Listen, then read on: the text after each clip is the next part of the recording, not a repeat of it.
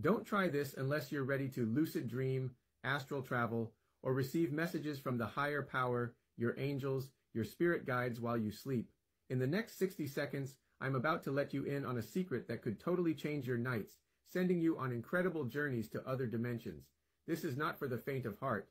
If that sounds a bit too intense, then you might need to sit this one out.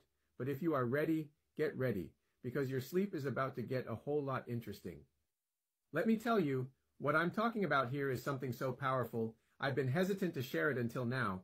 This will literally help you receive clear messages and guidance while you're asleep, comfortably tucked in your bed. We're focusing on two critical areas today, the crown chakra and the third eye chakra.